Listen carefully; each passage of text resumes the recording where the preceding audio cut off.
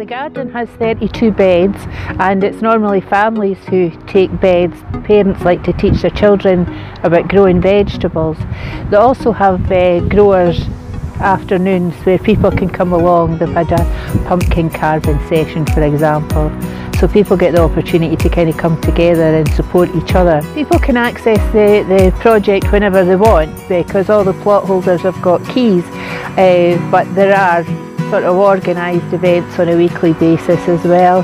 This project fits in with several of the themes of both the city plan and local community plan, in that as far as community ownership, the group have taken on a 25-year lease in this area, so that fits quite comfortably with building stronger communities. But I think the key one is that it's providing accessible green and open spaces for families to take part in activities together.